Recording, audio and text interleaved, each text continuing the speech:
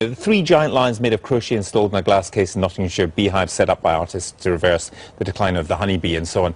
£500,000 for these. I mean, you haven't made up your mind yet who will get them, but I know that there will be people who think, what on earth are you thinking of in spending public money in that way? You know what I'm thinking of? I'm thinking that artists get us to see the world in different ways. That's what they're brilliant at. And at the heart of every single project, there is a gem of an idea.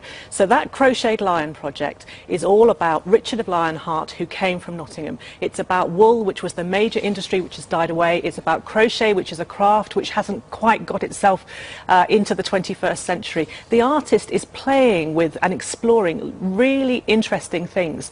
And I think we've got to give these people time and space to work their ideas out. And it's got nothing to do with the Olympics. It doesn't matter.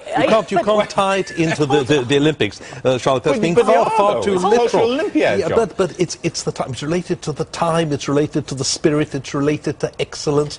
How is a crocheted lion related to the spirit of the Olympics? It's related to the spirit of the Olympics because what we said to artists was, we're on a world stage, think about what you want to say about where you live, where you work, who you are in the 21st century to the world. And that's a response from an artist, a great artist, thinking about today.